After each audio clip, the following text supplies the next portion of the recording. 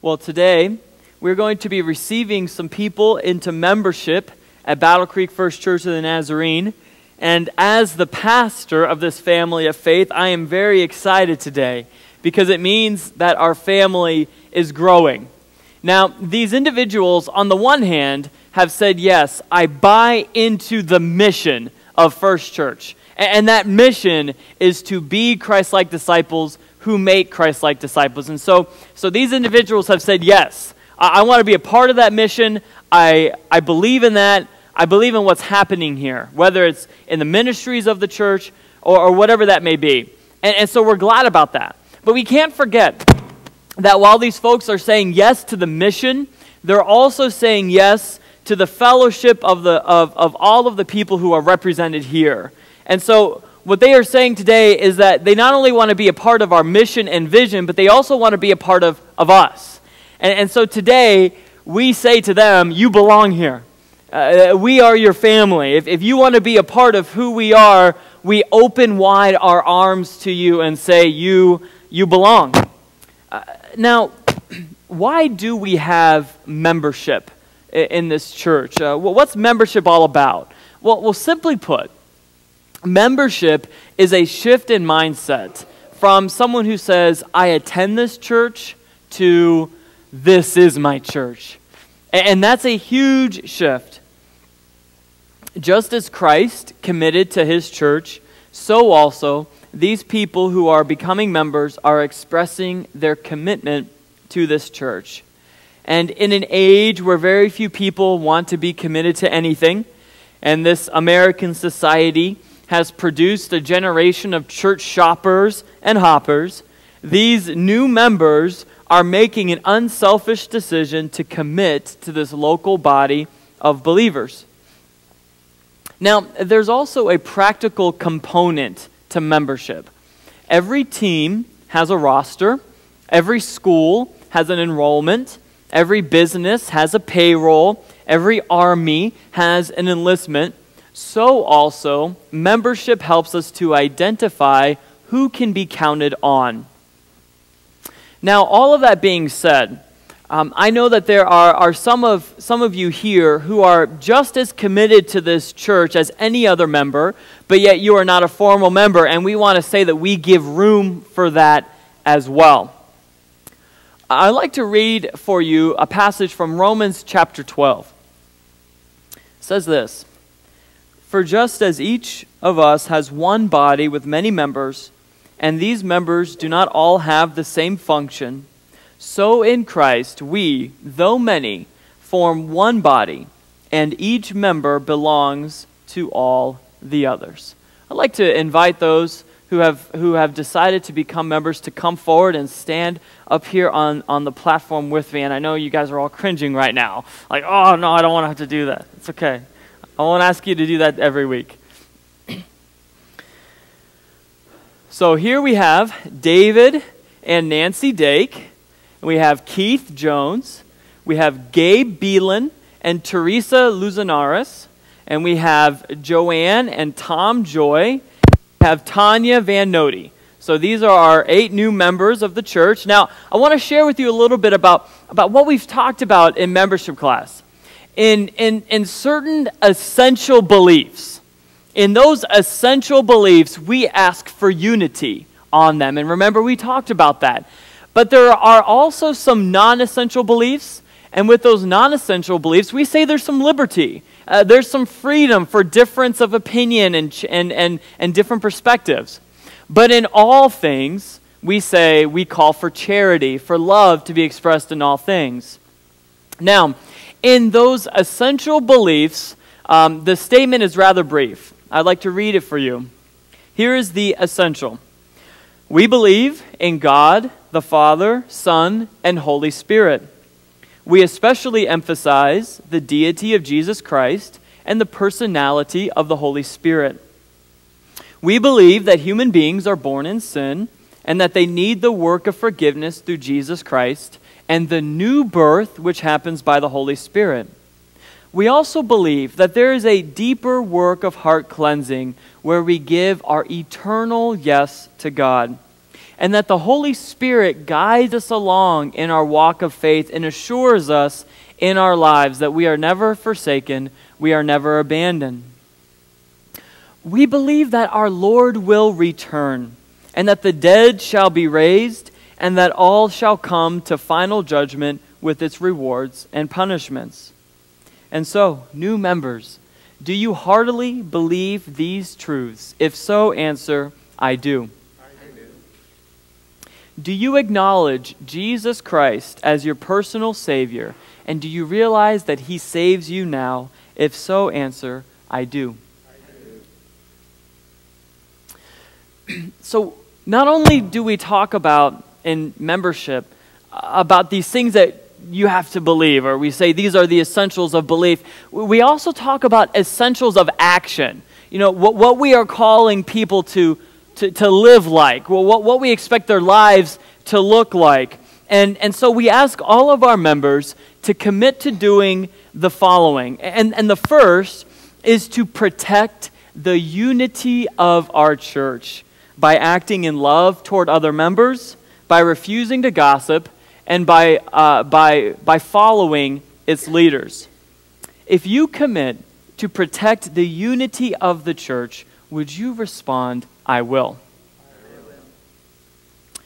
We also ask our members to share in the responsibility of our church, but by praying for its growth, by inviting the unchurched to attend, and by warmly welcoming those who visit. If you commit to share the responsibility of our church, would you respond, I will? We ask our members to serve the ministry of our church, but by discerning our own personal spiritual gifts and talents and using them for the furtherance of the kingdom, but by being equipped by the pastors, and by developing a servant's heart, so that as someone takes leadership in the church, it is understood that it is servant leadership. If you commit to serving the ministry of our church, would you respond, I will? And then lastly, we ask our members to support the testimony of our church by faithfully attending our weekly worship gatherings, by living a godly life in the community, and by giving of our financial means. If you commit to support the testimony of our church, would you respond, I will? I will. All right. Okay.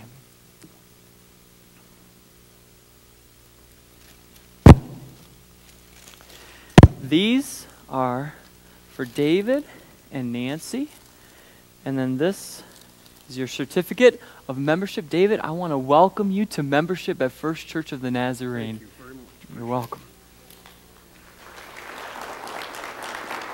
Nancy, I want to welcome you into membership at First Church of the Nazarene. Now, I got to tell you, we had David and Nancy over at our home a few weeks ago when they first started coming to our church, and I found out that David likes to work in sound.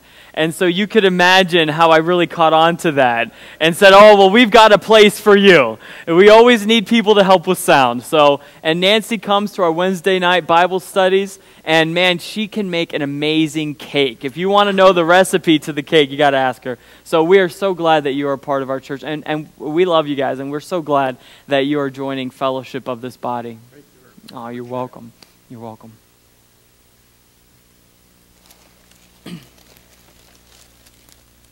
Thank you. And Keith, I want to welcome you into membership at First Church of the Nazarene. Applaud. You know, come here. Just because he's grown up here doesn't mean we're not excited today, right? I mean, this guy is great. And one of the things I want to share about Keith, and I know he hates this right now, so I'm going to stand over here. Okay, I'm going to stand over here. Yes, within arm's reach. So Keith and I, remember, about a year ago when I was really hammering those life transformation groups, and I was throwing out pamphlets at you guys every time I preached, and I said, be a part of an LTG and all that. Well, Keith was one of the crazy ones who said, yes, I'll do that. And so Keith and I have been meeting every week at the local McDonald's, and every week Keith comes having listened to the book of the Bible that we're reading and growing together, and it's just been phenomenal to see the growth that has occurred, not only in my own life, but especially in Keith's life since doing LTG. So I want to welcome you warmly into membership. So there you go. All right. Yeah, I know. Speed it up, Pastor. Speed it up. Okay. All right. Teresa. There you go. Gabe. There you go. I want to welcome you into membership at First Church of the Nazarene. Welcome. And Teresa, welcome. So a little bit about Gabe and Teresa. Gabe and Teresa started coming to our church a few months ago. Gabe was in the military, where he got really close to one of the chaplains in the military who happened to be a Nazarene. And so Gabe started coming to our church, and Gabe and Teresa are engaged, by the way. So they're going to be getting married. When is the big date? June 9th of 2018. June 9th of 2018. So that's the big day. Gabe he's passionate about ministry. Gabe is seminary trained, excellent scholar, and Gabe loves working with youth especially, right? Youth and music. Yeah, Gabe is working with Pastor Hannah on music, and Teresa is a native of Puerto Rico, lived in Michigan for 3 years now, and is an optometrist in town. So they're both a wonderful couple, really warm. You're going to love them, so I encourage you to get to know them. So let's give them a hand.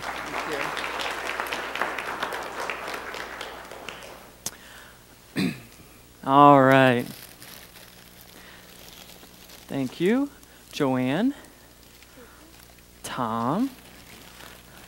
All right. Joanne, I want to welcome you into membership at First Church of the Nazarene. Tom, I want to welcome you into membership at First Church of the Nazarene.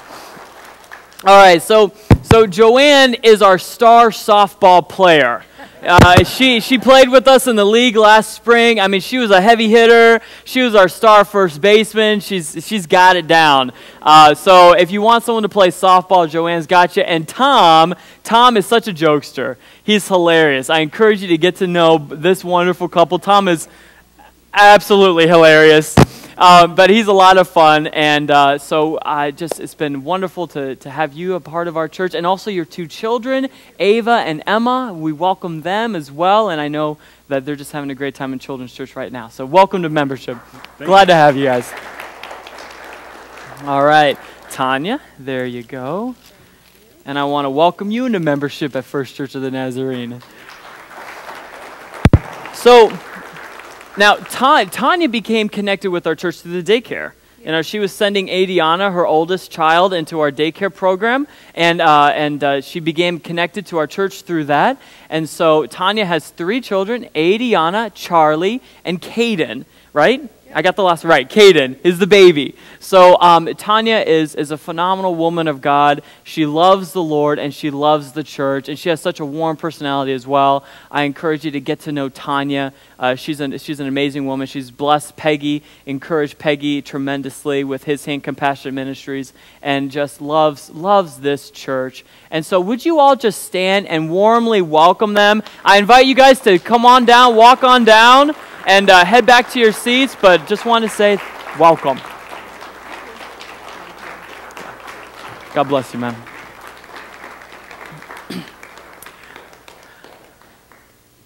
You can tell I'm excited. You may be seated. Maybe a little bit. Maybe a little bit. Maybe a little bit. These are exciting times for our church. Exciting times for our church. And we have Pastor Will coming to speak with us. Now, many of you know that Pastor Will was on a short-term mission trip, our district short-term mission trip to Honduras, where they did some water purification things, installed some water filters in some wells, or just water filters? Just water filters. They installed some water filters. They also built a soccer field, which is really cool. I did have the privilege of going on the Michigan District's Work and Witness project this month. We went November 1st through the 12th, and this started over a year ago. district assembly, not this past summer, but the summer before, they announced that our district project for the year would be to raise $20,000, and that they would be sending some of us to Honduras to do some water purification and maybe build a soccer field and who knows what else. And so I want to say thank you to you, because your church participated in the raising of some of those funds. And so you have, whether you knew it or not, you have a part in this trip, which is partly why I'm here today, to say thank you and let you know of what your money and your prayers have gone towards. And I was privileged to go, and I had to raise my own money. The money that you all contributed towards the project went to the project. And the 31 of us who went, we had to raise our own money to get ourselves there. And so all of your money went to what it was supposed to go to. And I love that about the Church of the Nazarene. I didn't love raising my own money, but I did love that all the money went to the project. And the project was called Hope for Honduras. And some of you may be wondering, where is Honduras? Others, you know exactly where it is. But where is Honduras? And Honduras is in Central America, located between Guatemala and Nicaragua. It is a Spanish culture for the most part, but it does have some Caribbean influence as well, because the Caribbean borders the western side of it, and so you get a little bit of influence there. But Honduras is actually considered the poorest country in the Western Hemisphere. And they also, this varies from year to year, but they oftentimes are the murder capital of the world. And right now they actually have some political unrest.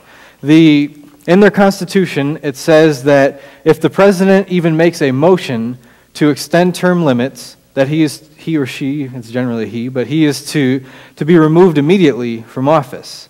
Well, the current president, Juan Orlando, he fired some judges, and then he put some other judges in place, and then he made a motion that term limits could be extended, and those judges who he put there said, yes, that's okay. And so he now is running for president again, and there are protests, and actually there was a big protest down the street from our hotel where we stayed. So right now there's some instability, and they are rich in resources. They have so much fruit and coffee. You drive down the roads and you see the coffee out in the fields, sugarcane, lots of minerals. But one of the problems is your everyday person sees almost none of that money. It's going to the wealthy, it's going to corporations, and you've heard the term Banana Republic. That actually started in Honduras, where American fruit companies went down and they had their fruit companies and basically took the bananas and the money with them and have left the people there with almost nothing. And some of that's changed, but they still are a very, very poor people. And so they speak Spanish, and that's a little bit about Honduras. What we did was, as Pastor Ryan told you, is we installed some water filtration systems. We actually put in 2 of them, and these systems, they were pretty basic. You have a water filter and some PVC that has to be arranged in certain ways. And so a few of our guys on the team were able to go to 2 different churches and install these water filtration systems. And the church we stayed with, they already had one. So now there are 3 of them in that immediate area. And the beautiful part about this, several beautiful things. One, this is not beautiful. You cannot drink the water there. The local people they pretty much will not drink the water unless they're really desperate. It is bad. It's actually so bad that we saw a lot of babies or toddlers with bottles, and they had pop in them. And my first thought was, what kind of parent does that? Except someone said, well, it's because of the water. They can't drink the water, and so your choice is you give the baby this terrible water or you give them pop. You're going to give them pop even though it'll rot their teeth and it's not good for them because it's better than the water. And so we wanted to help with that. And so we put in these water filtration systems, which the church is able to get clean drinking water for the church, but then they're also able to sell it to their community. And they sell it at a very, very reasonable price. People can afford it. And so now they have drinking water, the church has drinking water, and then the money that the church gets for the water allows them to maintain the system, because you do need new filters. They're supposed to last 20 years. if they're properly maintained. So every 20 years a new filter, but you also have to maintain the system, and so it enables them to do that, and also for programs to be built at the church. They can do ministry with this money as well. And so it's multifaceted, tons of benefits from it, and at the very least, health benefits for the church people and the community. And so we were excited to do that, and I don't know how much time I have, so I'm plenty, okay. I should have said this at the beginning. How did I end up going on this trip? I was at District Assembly when they announced it, and I thought, I'd really like to do that. But I don't know. And then they said it's the first, at the time it was the first 20 people who put a $100 deposit, you're on the team. And so, well, I don't know. And then they said, and if you can't go, it's refundable. I'm there. So I put my deposit just in case. And over the next few months, I'm going to go. No, I can't go. I can't afford this, and time off, and this and that. And I went back and forth, back and forth, back and forth. And then finally, I had to make a decision. And the Lord spoke to me and said, Will, do you love me? Well, yes, Lord, I love you. Do you love people? Most of the time, yes, Lord. I try to love people. And then maybe this was a little strange. Said, well, don't you really like soccer? Don't you pay a lot of attention to soccer? And it seems to be of no use ever, but don't you like it? Yeah, I really like soccer. And haven't you been a part of water projects before? You've helped raise money to put a well in Africa. And don't you think that people deserve clean water? Yeah. Then why not go? Just go. You don't need some big reason. Just go. Just go. And so I did. And I was glad to be a part of it. And when you're there and you can't drink the water out of the tap, you can't brush your teeth with it, you begin to realize how significant putting in something, it is a simple system, but how significant and what a benefit it is to the people and to the church. And so we put in this water filtration system, 2 of them, but that's not it. We did a whole lot more. We had Vacation Bible School for 3 days. And part of this, our project was we didn't want to go and be the saviors. Sometimes you can go in with that mentality of, well, we've got all the money, we have all this stuff, we're going to save you, we're going to make this right, whatever right is. But our goal when we went was not to give them a hand up and bring them up, but to extend a hand to them and say, we're brothers and sisters in Christ. We're here not to do flashy things, but just partner with you in what you're already doing, what God's already doing here. And one of the church we were at is called the Nazarene Cofradia, or the Cofradia Church of the Nazarene. And they have an after-school program almost every day that 300 kids come to. And this is not a large building. That's actually the building right there. And, well, I'm pointing there. You can't see that. It's behind me, but you know what I mean. And it works because the education system in Honduras is actually quite poor. That's not to say that they're stupid. They're incredibly bright and intelligent people. But the education system is not what it probably should be. And so no matter how old you are, you go to school for half a day. Half of them go in the morning and half of them go in the afternoon. And so the church, they call it the after-school program, but it's really the before school for some of them and the after school for some of them. If they're an afternoon student at school, they come in the morning to the church, and then vice versa. And so that allows them to have about 150 in the morning and 150 in the afternoon. And we did that with our Vacation Bible School, which was run by the church people. We didn't come in and say, here's a great plan for your VBS. Here's all the things that we would do and you should do. We just said, how can we help? What can we do? And we brought a lot of supplies for them. And sometimes they said, well, we want you to do some games. And thankfully, I didn't have to lead that because some of them were these like hand-clapping games with singing. And I cannot clap and sing at the same time. It's bad. So we let other people do that. But we had 250 to 300 children all 3 days that we did this. And it was a blast. They loved it. We loved it.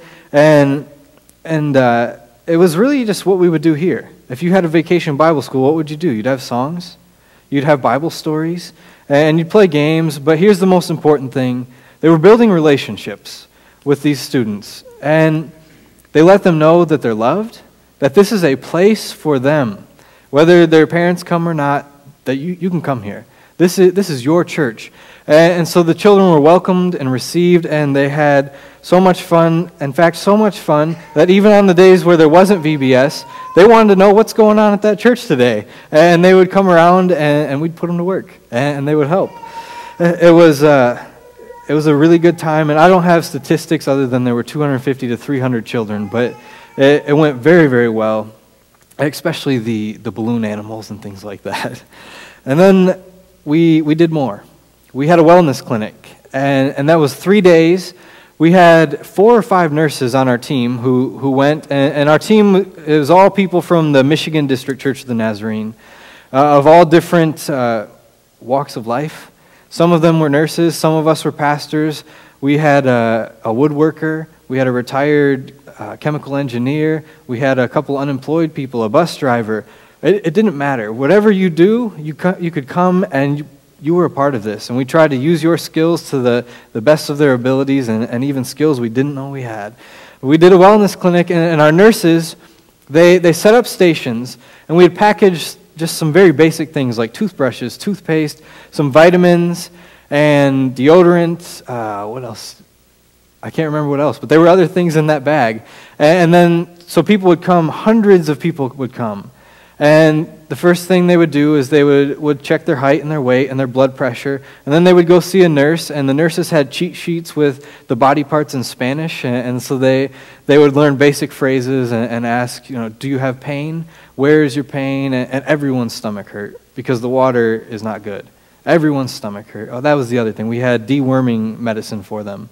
And then we also had a Honduran doctor who's associated with the church, so that it was something that she was a part of, but also if there was something a little more serious, our nurses could say, go see the doctor.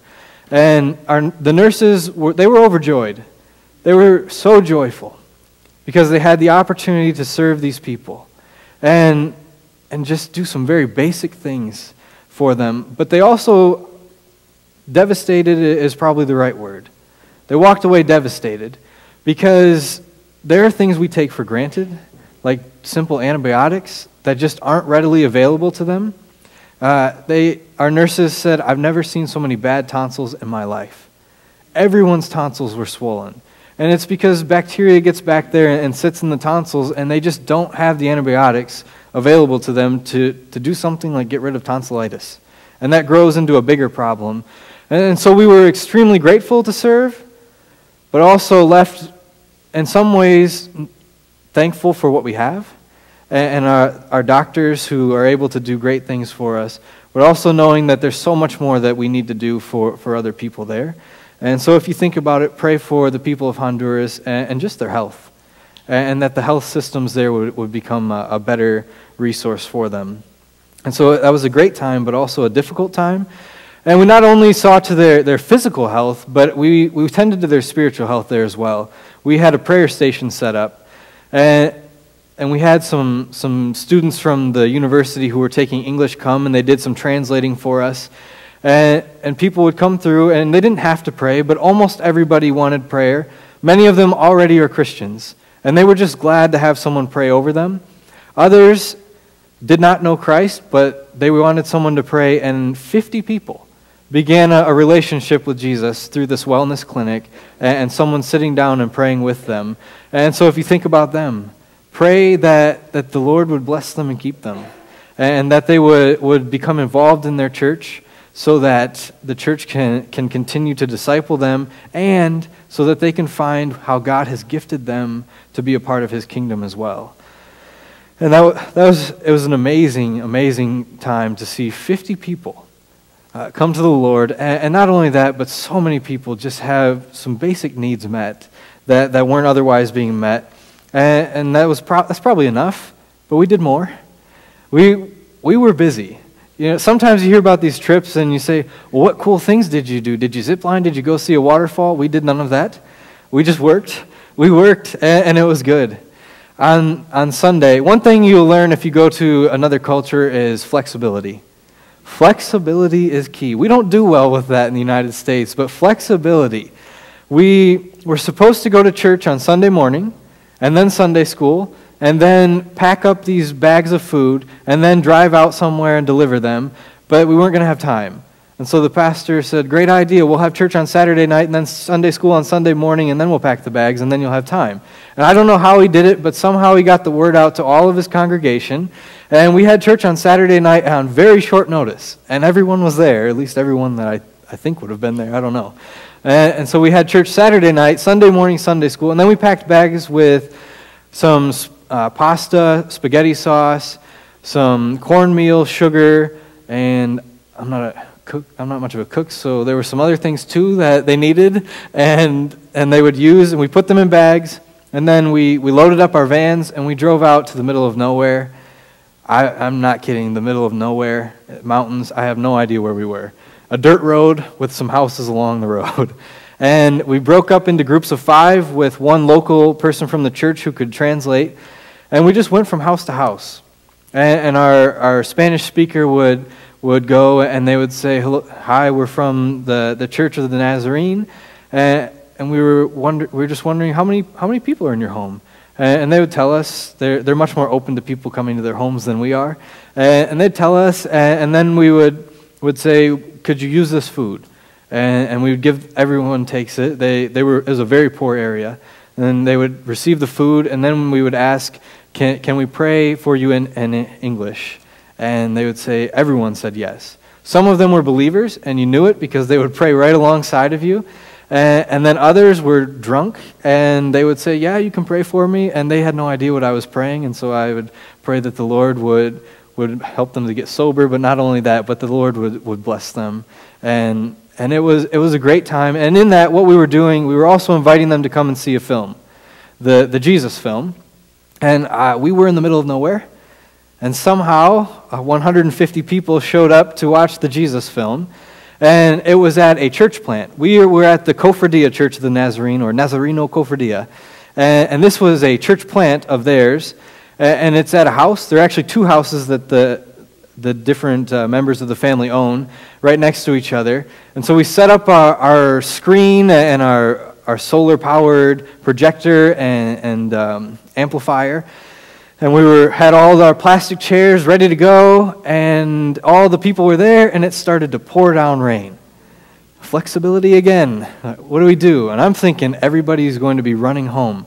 No one left. What we did is we just took our things down, and there was a little bit of an overhang on their porches. And so we set up the screen at the edge of one of the porches with the projector behind it and the amplifier back there. And people just crowded underneath the porch on one side and then underneath the other porch. And those of you who were here when the Cunninghams were here, they showed you the screen. And one of the benefits of the screen that they use is you can watch this movie from both sides. We were very grateful because initially we were going to watch from one side, but we needed both sides. And people crowded in. And I was in the back, the way back. I'm comfortable there. For all of you back row people, you know how it is back there. You're hardly ever paying attention, right? And maybe not, sorry. I know it's different here. You all are far better than me. But when at the Jesus film, the people in the back were your stereotypical back row people. They were talking to each other and not paying attention, and I was kind of leaning against the back wall.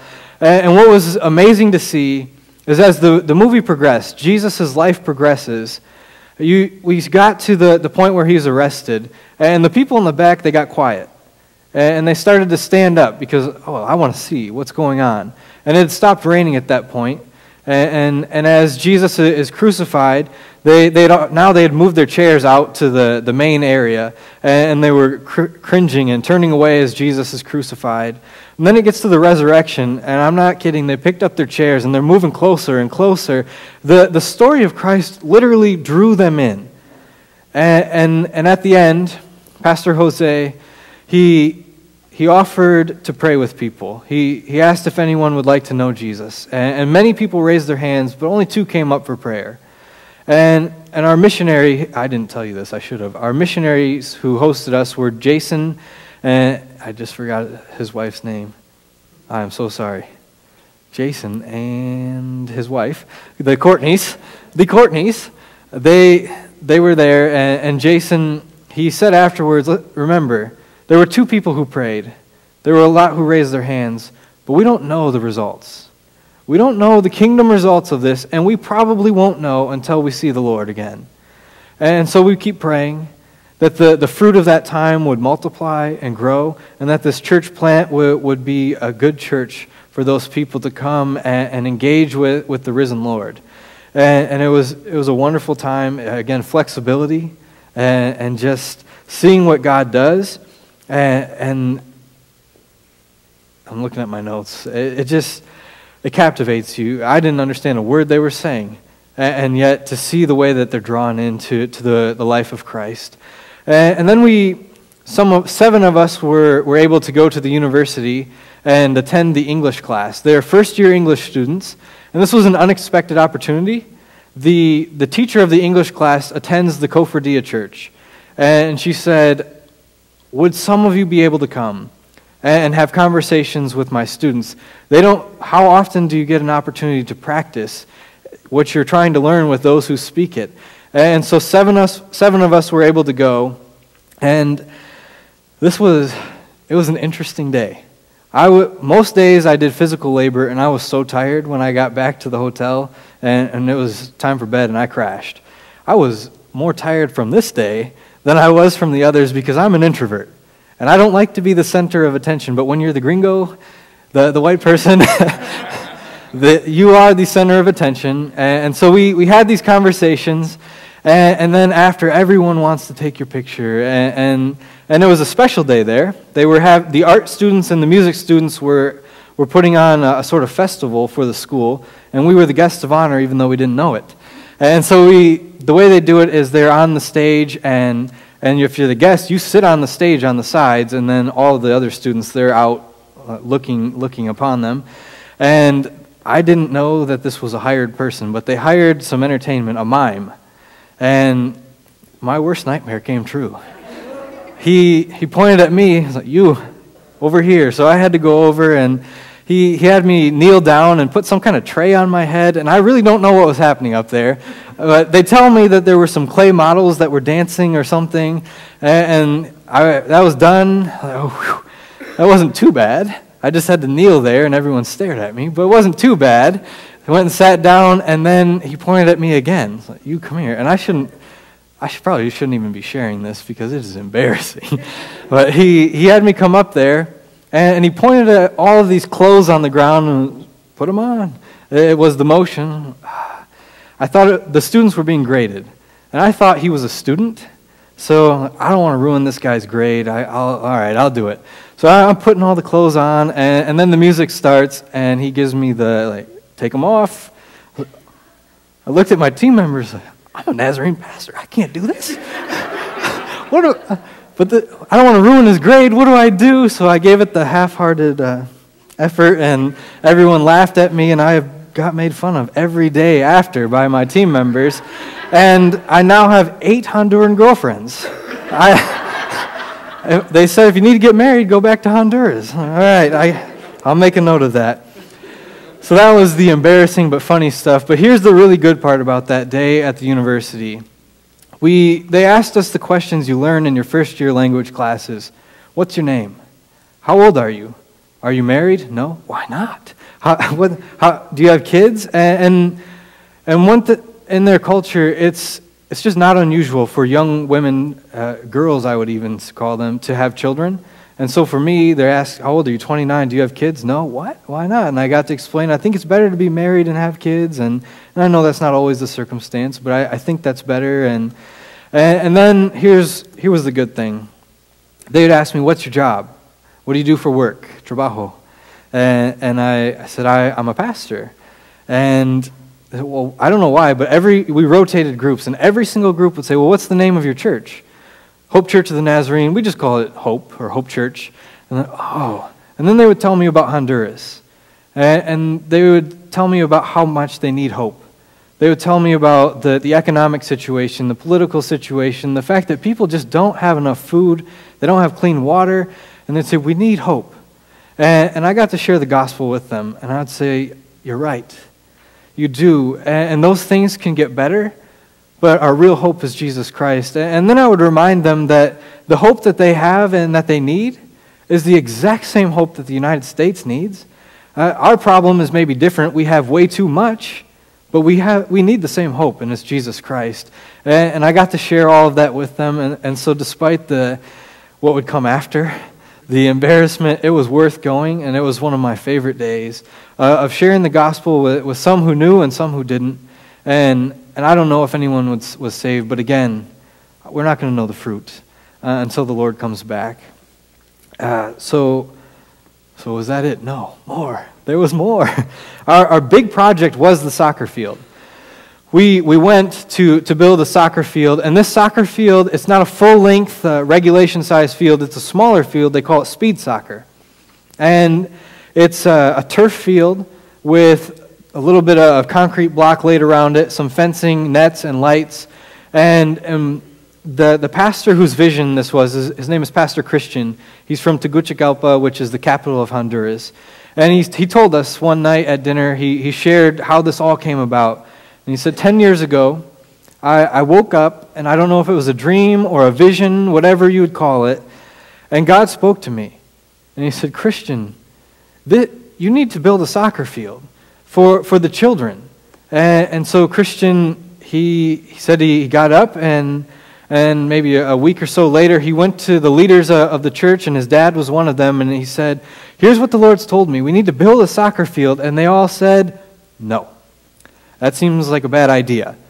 But Christian wasn't going to be deterred, and he had his own church, and so what he did is he basically gutted the sanctuary. He took all of the pews out, and he moved them to the upstairs of the church and made a sanctuary up there, and then he built a soccer field in what used to be their sanctuary. And the church had 25 children coming to there on Sundays, and now they have about 125 children, and this has only been a few years. And so we asked him, so what does your dad think now? And he said, well, my dad wants one at his church too. and we built the second one.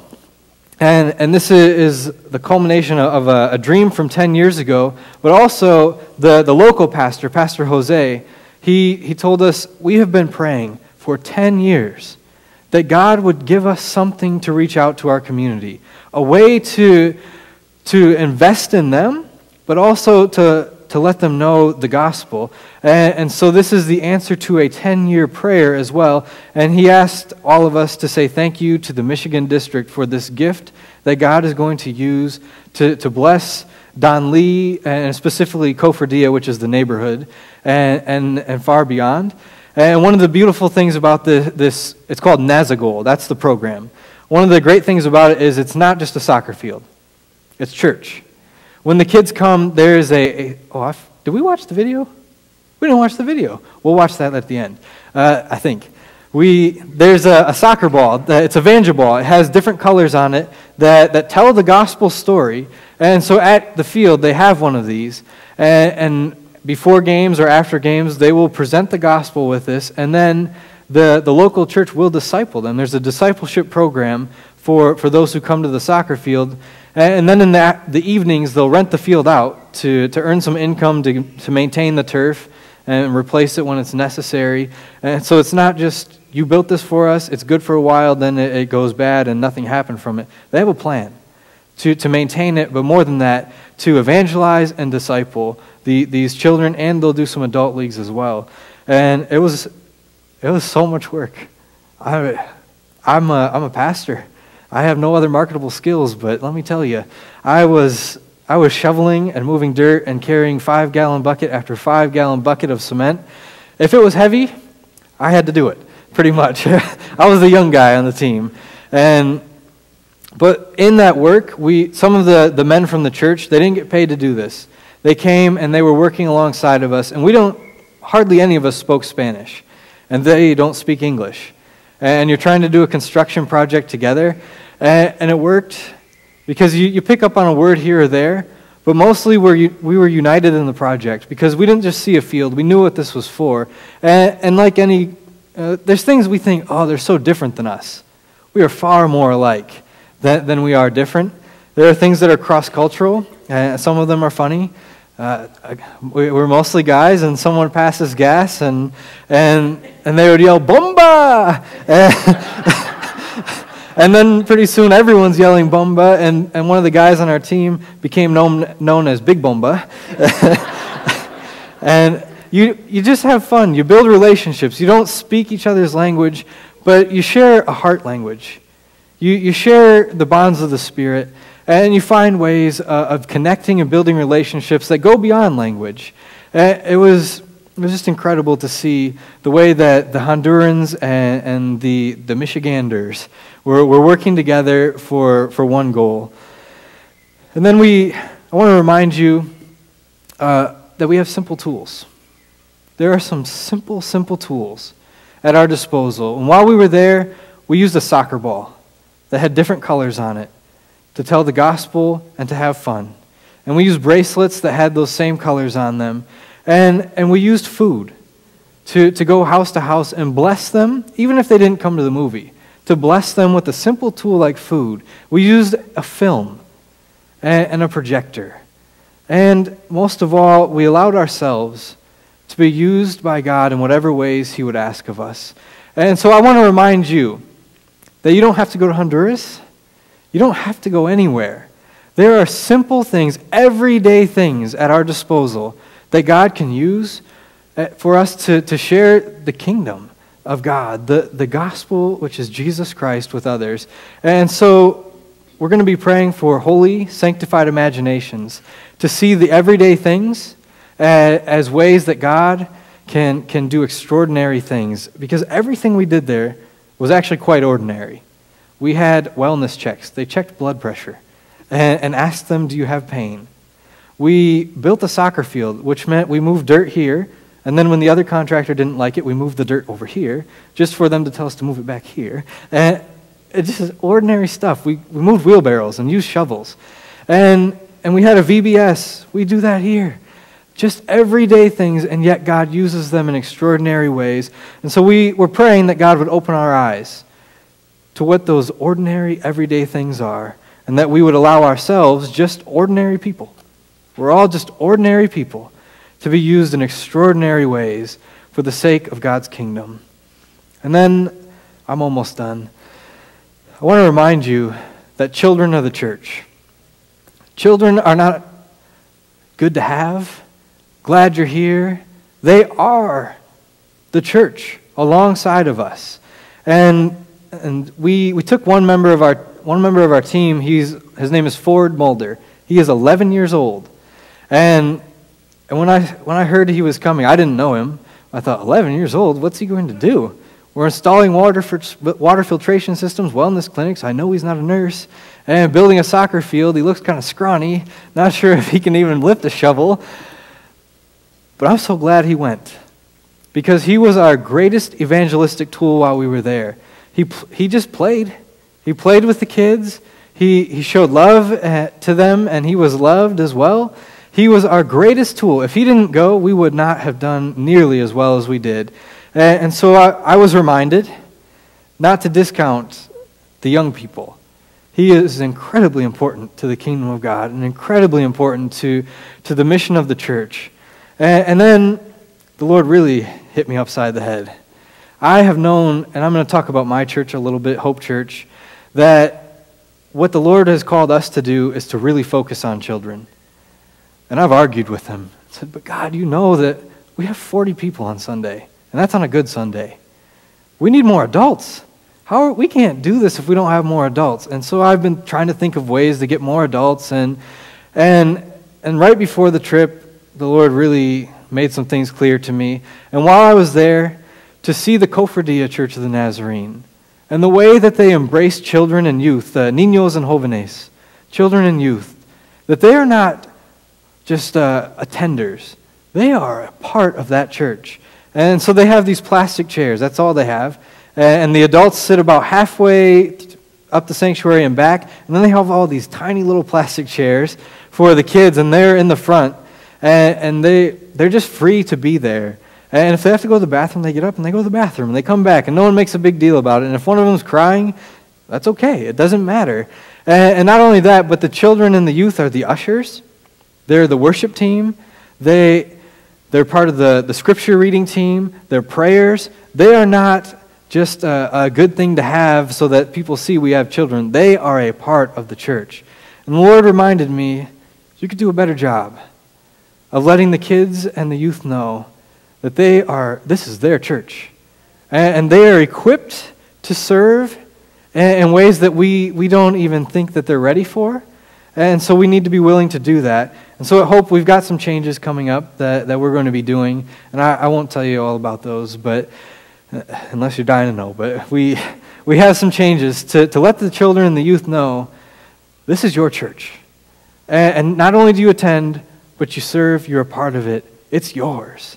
And I'm excited about that. And here's what I learned, is that sometimes I learned a lot of things. I always tell my church, if I could just teach you one thing, and then the next week if I could just teach you one thing, it's a lot of things. But one of the things that I really learned is we sometimes have an attitude that the American church or the Western church knows how to do church. Because we have all of the good things, the projectors and the sound systems and the programs. We know how to do church. But my pride was corrected a little bit. As we were there, I was reminded that they know how to do church too. And it doesn't look exactly the same as the way we do it, but it is good and it is pleasing to the Lord, and I could learn something from them.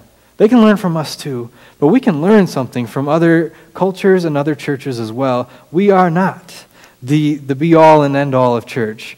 We're glad for the American church, but the Lord's church is worldwide.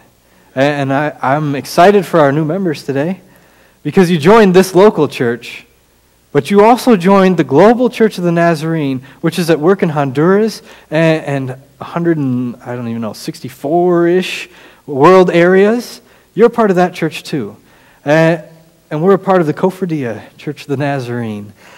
The Lord's work, it's not just here. It's all over. And I want to close with a scripture.